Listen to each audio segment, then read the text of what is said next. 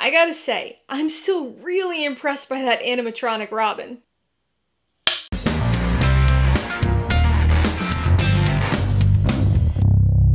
Hey everybody, welcome to Mainely Movies. Today, I'm going to be talking about Disney's 1964 fantasy musical, Mary Poppins. If you're new here, please consider subscribing for a variety of movie-related content like reviews, rank lists, and trailer reactions. All my reviews include a breakdown of the pros and cons, my rating, and some tailored film recommendations, so be sure to watch through to the end of this video for all of that extra content. Mary Poppins stars Julie Andrews, Dick Van Dyke, and David Tomlinson, and was directed by Robert Stevenson. Based on the Mary Poppins book series by P.L. Travers, it tells the story of the mysterious and magical Mary Poppins, played by Julie Andrews, who's hired by the stern banker George Banks to be the nanny for his two children. I've always thought of Mary Poppins as one of those gold standard Disney live-action classics, and I've always really loved the film. Or so I thought. I realize now that it's actually more the idea of Mary Poppins that I love. The snippets of song and character memories from my childhood are what I cherish, and not the film in its entirety. Up until maybe 5 years ago, I hadn't rewatched the movie since I was a kid, which kind of surprised me, because again, I've always had this very positive association with the movie. Usually, that means very frequent rewatches for me, but for some reason, I didn't revisit this for nearly 2 decades, and so all my feelings were based on those childhood memories. And it's those snippets of memories that keep this film magical for me. Mary Poppins as a character was, and still is, amazing. Her unique mix of positivity, practicality, and wit was something that appealed to me even as a young kid. And rewatching now as an adult, I think I like her even more.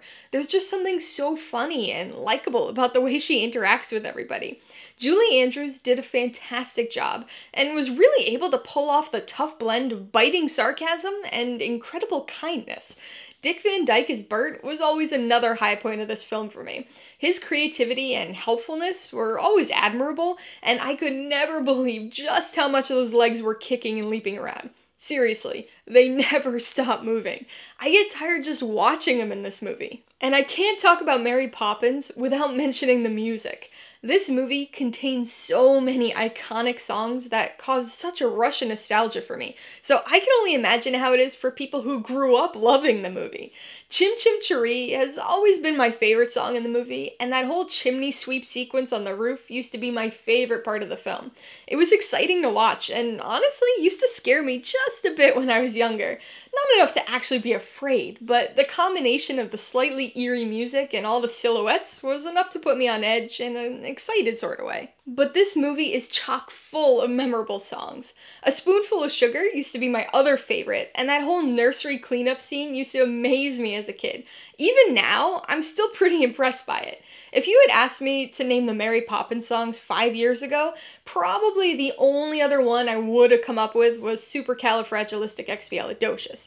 But when actually rewatching the movie, it was amazing how many of the more minor songs triggered nostalgia and sudden memories for me.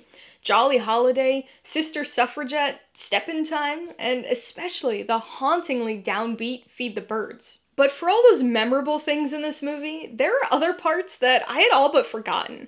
At almost 2.5 hours, this is a surprisingly long movie, and with its pacing issues, you definitely start to feel the length.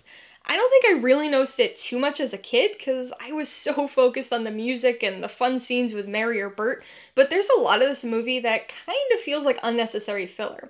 Watching it now as an adult, I can see that the story is actually about making time for family and not taking things for granted, but those family scenes, and especially the bank scenes, really mess with the pace and magic of the film.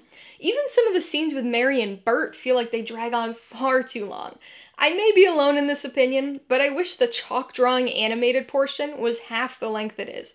It's a really fun and awe-inspiring sequence at first, but it just doesn't end. The penguin scene drags on especially long, and although amusing, the horse riding portion could have used some trimming too. And don't even get me started about the Uncle Albert scene. Despite all my complaints, the nostalgia and memory snippets I have still win me over. This is just one of those feel-good movies that works on multiple levels. It has these really whimsical fantasy elements that perfectly evoke childlike imagination, but it's also got a surprising degree of maturity when it comes to the actual thematic backbone of the story. So I think it really appeals to both kids and adults. Although it'll never join the ranks of my top favorite Disney films, Mary Poppins, or at least the idea of Mary Poppins, will always have a spot in my heart. Alright, let's talk about the pros and cons. The first pro is gonna sound really obvious, but Mary Poppins. She is just such a great character. I've never read any of the Mary Poppins books, so I don't know how much of the characterization in the movie is thanks to those books, but she has got some interesting layers. She's got this incredibly dry humor and sarcastic wit that's just endlessly enjoyable for me. And she's also very enigmatic. We only see her in this very specific nanny context, and nothing about her really gets an explanation. That's part of the movie's charm, but I can't help but be intrigued anytime little hints of her backstory are weaved in when she's talking to Bert. Pro number 2 is another obvious one. The music. This is a musical, so good music is a bit of an expectation here, but it's really good. There are a few dud songs, but for the most part, this soundtrack is absolutely stacked. Obviously, I wasn't around when this movie came out, so I don't know if these songs were instant classics or have developed into classics over the decades, but this is some top-tier Disney music. Chim Chim Cher-ee and A Spoonful of Sugar have always been my clear favorites, but this movie is just loaded with catchy and extremely memorable songs. On the con side, the biggest issue is definitely the pacing. The movie has these really entertaining and fun sequences with Mary and the kids, but they're mostly episodic and surprisingly kind of tangential to the core of the story. So to really hit on the thematic family elements of this movie, we end up getting a lot of scenes not involving Mary Poppins. Some of these are irreverent and fun, but a lot of them really slow things down too much. Pretty much anything with the bank is a slog to get through, and honestly, even some of the scenes with Mary Poppins drag on for longer than they should. The second con stems from the first, and it's that this movie is way too long. Now, I have nothing against long movies. If a film is well-paced and uses its time to give us meaningful character moments and story points, then I don't really care how long it is. But Mary Poppins is not that type of movie. It does have a story, but it's more of a series of fun musical numbers linked by a simple plot thread than it is a traditional narrative film. That style works really well here, up to a point. An hour and a half, maybe 2 hours could have worked, but nearly 2.5 hours is just too much.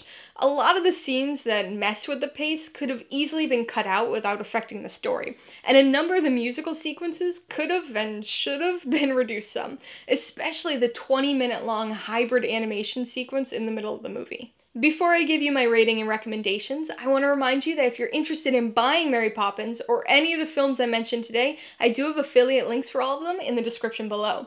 I get a small commission from anything you buy using one of my links, so I'd really appreciate it if you'd use them if you're in the market for any of these movies.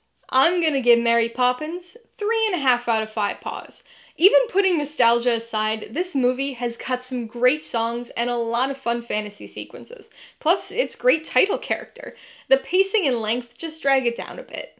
I would recommend Mary Poppins to just about anybody. If you're a fan of musicals, fantasy, or Disney, then you really can't go wrong with this one. And even if that's not usually your favorite thing, I think this movie will have enough to it that you'll still be able to enjoy it. You might not love it, and you might never consider it a classic, but you'll probably appreciate it. If you liked Mary Poppins, I would recommend the extremely delayed sequel, Mary Poppins Returns. I know it's really easy to scoff at the idea of a Disney sequel, especially one released 54 years after the original, but it's actually pretty good. It is officially a sequel, but it largely reimagines elements of the story, so if you like this original, you'll probably really like the sequel too.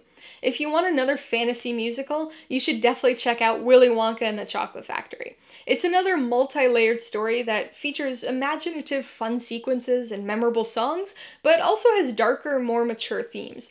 And if you're interested in the Mary Poppins world, you might want to watch Saving Mr. Banks. It's a biopic about the inspiration for Mary Poppins and the process that Walt Disney went through in order to get the books made into a movie.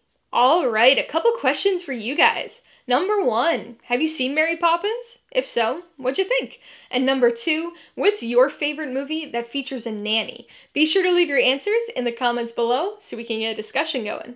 Alright, so if you got some enjoyment, insight, or information out of this review, I'd appreciate it if you'd hit that like button, and if you haven't done so already, please hit subscribe or add it to see more videos like this. Till next time, this has been Alyssa with Mainly Movies, the way life should be.